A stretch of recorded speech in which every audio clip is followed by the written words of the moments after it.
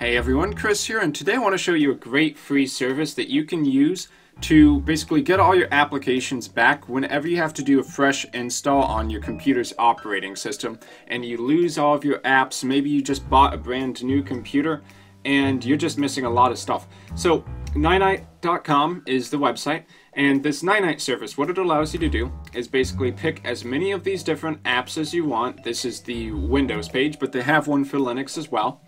And when you choose these apps, you're basically adding it to a list that Ninite is going to automatically go download and install for you on your computer without charging you a thing and without giving you any of those annoying prompts.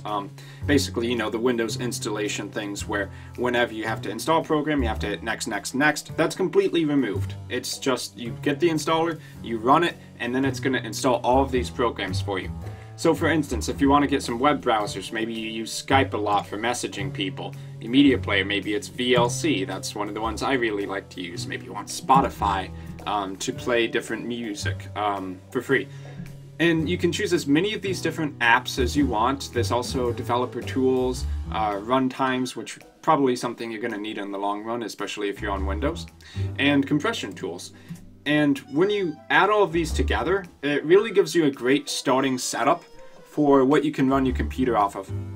So after installing all your updates, you go ahead and install Ninite, you'll pretty much be good to go. You won't have to go around the internet and play the collection game, like going to every website. Oh, you gotta go to Chrome's download website. You gotta go to the download website for your antivirus. Nope, it's all here in one spot.